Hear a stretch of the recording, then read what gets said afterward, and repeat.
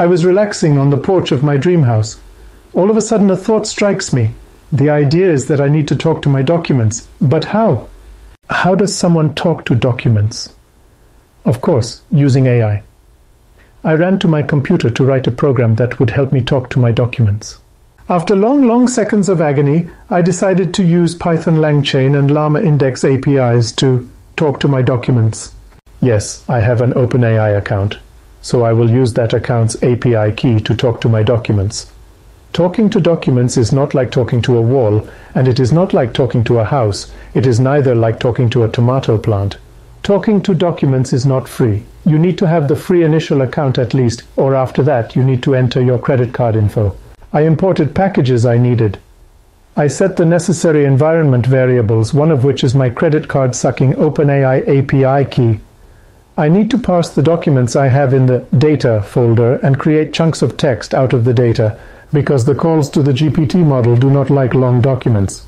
Then I need to create embeddings for the chunks. I need indexing to keep track of the chunks and the generated embeddings. The embeddings will help me find the most contextually relevant chunks to a prompt. I'm using the 𝙤𝙤𝙤𝙤𝙤 003 model, which belongs to the GPT-3 model family.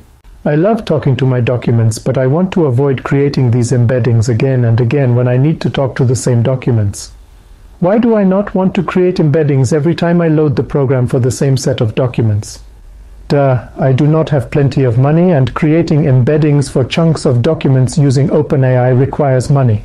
Therefore, I want to store these embeddings and the chunks of my text in a folder, say a folder named Chunk Storage, so that whenever I need to talk to my documents, I can load the chunks and the embeddings and speak to my documents. I ran the program, and I found that the chunk storage folder is created. I am a happy man who lost some money in creating the chunk storage. Losing some money to OpenAI cannot break me yet, because I am motivated and willing to spend some money to talk to my documents. So far, if you liked the video, then please press the like button. If you do not like this video so far, what can I say? Then hit the subscribe button to subscribe. Anyway, back to the story. Still, the question of how will I talk to my documents remained a mystery. I am writing another program that will load the chunks of text and embeddings from the chunk storage. Then the program will help me communicate with OpenAI based on my questions. It will take my question and find the chunks of relevant text to my inquiry.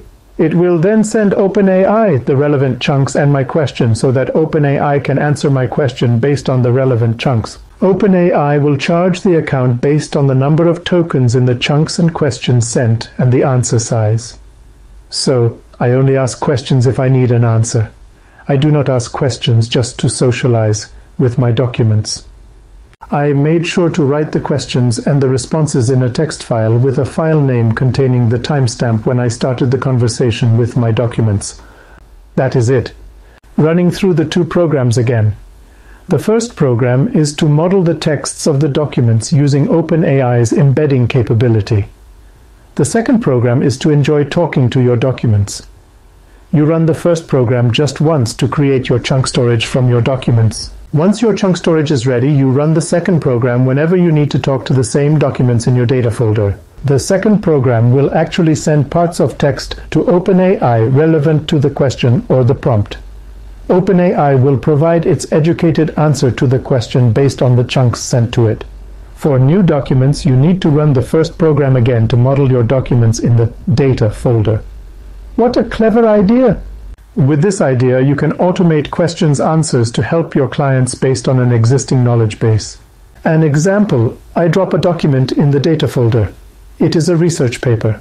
I could drop many papers in this folder, but I love keeping my money in my pocket and giving less to OpenAI. So I just dropped one paper in this folder. Documents can be PDF files, text files, etc. After I run the first program, the chunk storage folder is created where I have all the chunks from the paper, corresponding embeddings, and the indexing. Now I run the second program to talk to my document. I ask what is the paper about. It gives a correct answer. How do I know this answer is correct?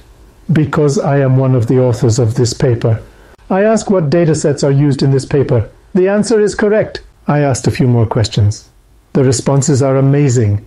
Talking to documents is no more a dream. I will provide a link containing the code in the description section below. If you like to see more videos like this, write a comment stating "more please." If you do not want to see any more videos like this, write a comment stating "enough is enough." Either way, I will see you soon. For now, I will go back to my dream house and relax.